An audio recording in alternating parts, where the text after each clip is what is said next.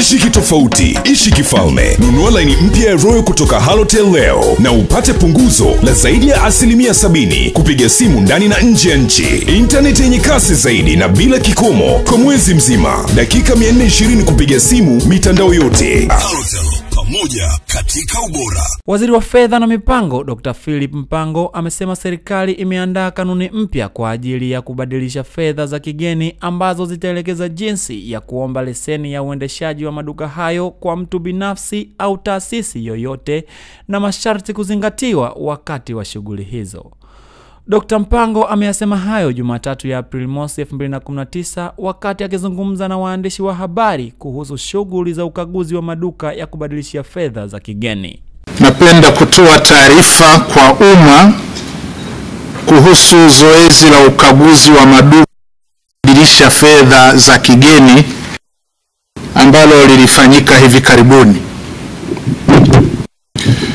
Katika kutekeleza majukumu yake ya kuhakikisha kuwa ya fedha inachangia utulivu na ukuaji wa uchumi nchini, Benki Kuu ya Tanzania ilibaini uwepo wa maduka ya kubadilisha fedha za kigeni ambayo yalikuwa yakiendeshwa pasipo kuzingatia sheria, hususan ile ya Foreign Exchange Act ya mwaka 1992, kanuni zake, the Foreign Exchange Bureau de Change Regulations za mwaka 2015 na marekebisho ya mwaka 2017, lakini pia taratibu za utoaji wa huduma za ubadilishaji wa fedha za kigeni.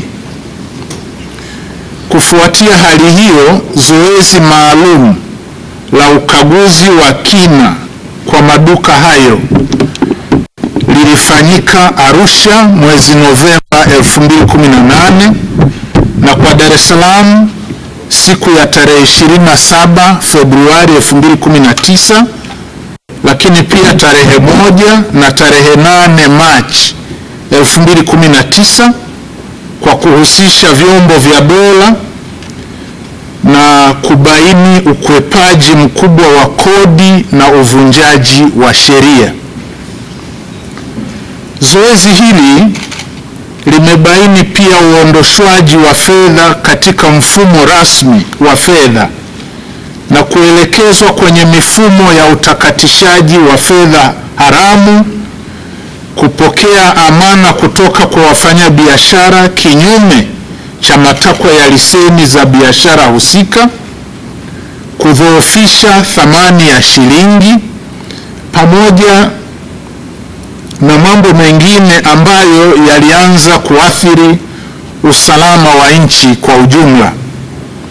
Kwa mfano, baadhi ya maduka yaligundulika kutumia fedha nyingi za Tanzania kununua fedha za kigeni, lakini fedha kidogo za kigeni ziliuzwa na hakuna taarifa ya matumizi ya fedha za kigeni zilizobaki.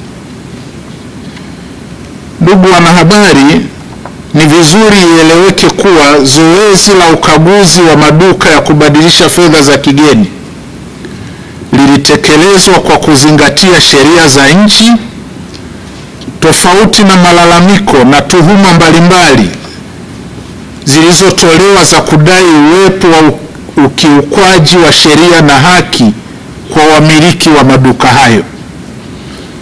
Jambo la kushangaza ni kwamba hakuna mmiliki yeyote wa duka la kubadilisha fedha za kigeni aliwasilisha malalamiko kuhusiana na zoezi hili kwenye mamlaka husika.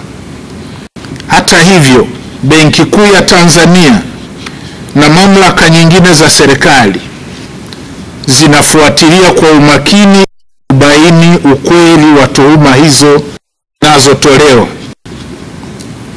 Ndugu wanahabari na wananchi wa Tanzania wenzangu, serikali tano inatekeleza majukumu yake kwa umakini.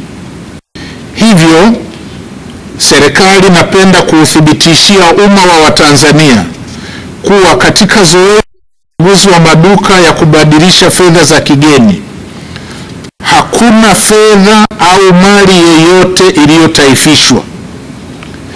Taratibu za kisheria zilifuatwa wakati wa kuchukua vielelezo mbalimbali zikiwemo fedha, kompyuta, simu za viganjani, mashine maalum za kuhifadhi taarifa na taarifa mbalimbali ili kusaidia uchunguzi. Aidha, lengo la zoezi hili sio kufuta biashara ya maduka ya kubadilisha fedha za kigeni kwa watu binafsi, bali ni kudhibiti ukiukwaji wa sheria uliokithiri, ukwepaji wa kodi na utakatishaji wa fedha haramu.